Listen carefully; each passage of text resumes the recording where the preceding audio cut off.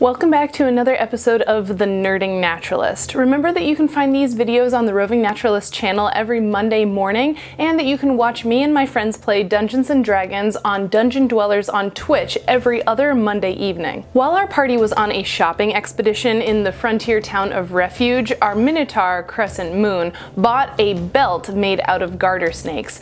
But I was wondering, how many garter snakes would it take to make a belt? Garter snake actually refers to a large group of snakes that all belong to the genus Thamnophis. There are approximately 75 different species and subspecies of snake in this genus. To keep things simple, I decided to focus on just the species, the common garter snake, and I thought this was kind of an odd choice in general because garter snakes are not very big snakes, so it might be difficult to make a belt out of them. So the average length for a common garter snake is about 22 inches, with the max length being up around 54 inches, and garter snakes are relatively slender snakes, so I'm gonna estimate that if you cut the snake down the middle and sort of flattened out the skin, it would be about 2 inches wide, although a lot of people do not use all of the skin of a snake when making a belt out of it, because the belly scales look different than the scales on the back of the animal. Since the average men's belt is about 36 to 38 inches long and about 2 inches wide, we would need at least 2 common garter snakes, if not 3,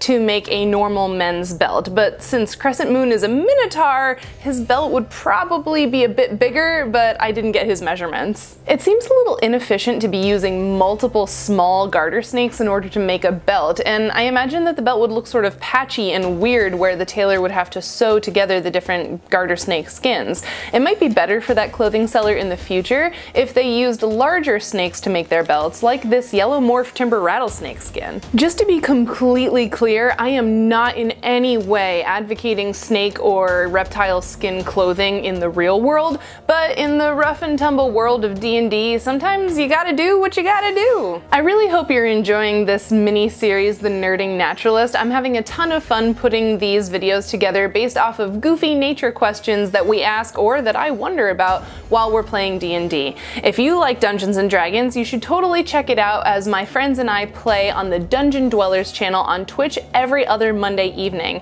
And if you're new to the channel, don't forget to hit the subscribe button and the bell notification icon, because I also post regular Roving Naturalist videos every Thursday afternoon. Thanks for watching, and I'll see you next time.